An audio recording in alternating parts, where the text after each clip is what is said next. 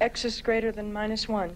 No, to the end of the line. I've been gone 2 days and you forget already. What's the domain? In the movie Stand and Deliver, actor James Olmos plays a math teacher who uses unorthodox methods in his classroom, inspiring his students to learn algebra.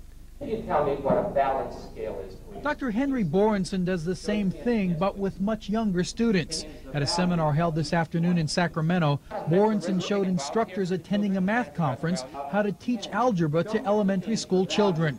His patented hands-on method uses pawns and numbered cubes to help students understand and solve algebraic linear equations. I want you to come up and put this up here. The key, he says, is to end abstract teaching methods. Once you make it concrete, every child can experience success, and once they experience success with algebra in early grade, they have higher self-aspirations for school learning, and that's what I'm trying to do. Okay, you were right.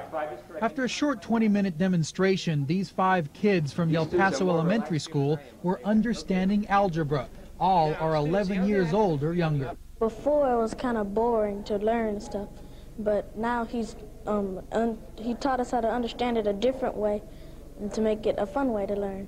A fun way that more teachers are using, taking math off the written page and putting it into the hands of youngsters.